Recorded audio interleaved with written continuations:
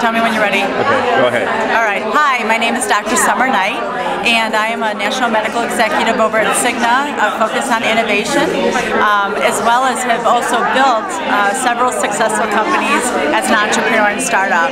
And I came to the True Blue discussion around entrepreneurism and diversity because I feel that diversity is the nidus of where all great ideas come up, and that we're really not tapping the true resources of different diverse groups.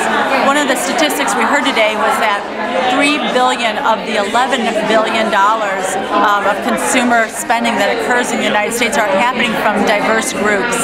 And so it seems that so many of these companies really need to take a look at how that we can impact and how we can tap into the real needs of those communities and what those communities find that are very cool, that they need, that they have problems to solve.